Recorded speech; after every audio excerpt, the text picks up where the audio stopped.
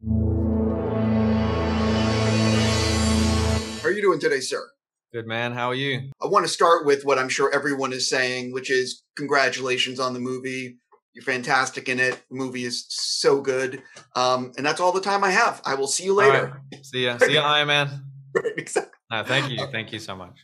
One of the things that I found fascinating about this movie is it probably has the least amount of exposition I've ever heard in any movie. And I'm curious, what was it like reading the script? Because it's so sparse with the dialogue, and you know what I mean?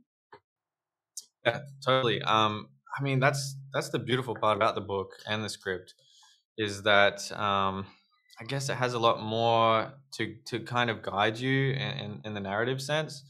But I guess the huge challenge there for Jane and for the cast and the crew is about conveying that to film.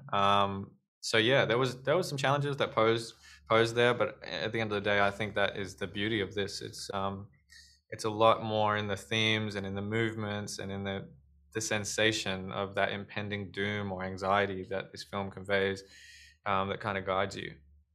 I know that Benedict really went for it on this one and tried to stay in character on set. What was it like watching someone or working with someone who is really going for it, and method, if you will? It's good. I mean, it has a necessary domino effect, I think, on anyone who's in his presence. We needed a hostile environment, to kind of keep the continuity to this tone.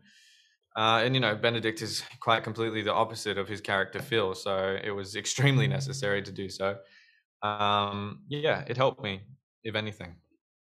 I've heard that Jane will often ask people to do like in character exercises, and to help you prepare for the role. What was there anything that you did that she asked you to do to get ready for this one? From the get-go, the audition that I had with her wasn't your traditional audition. She really just asked me about my personal interests, but then also told me to uplift Peter into the room, and she asked him questions and about his interests, about his life, and I think that was a really beautiful approach. It made me feel extremely comfortable and had a lot more freedom about it. And if anything, I feel like you can prove more about your abilities or yourself in improv, in a situation like that. But and then from moving forward into the actual production, into rehearsals, that's where all of her cards were dealt to us. For me personally, she challenged me to go beyond the boundaries of my personal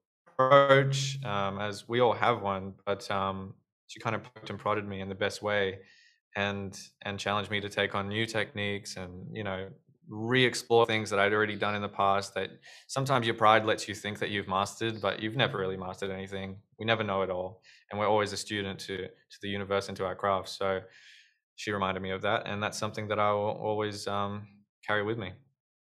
On what day of the shoot did you get tired of wearing those jeans? Those jeans, hey, they're comfortable. I'm just They were tight. They were tight. He's right. They needed to be worn in. I want to ask you sort of about the ending.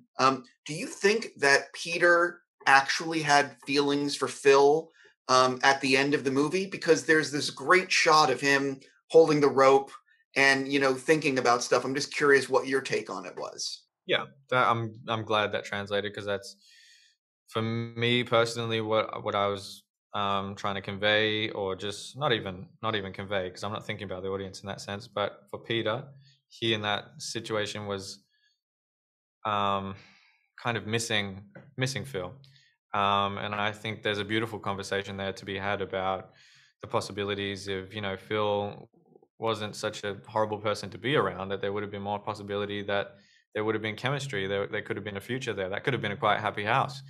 But yeah, it's a tough one. Yep, 100%. I already got a wrap. I'm just going to say, seriously, man, great work. Thank you for giving me your time. Thank you, man. See you.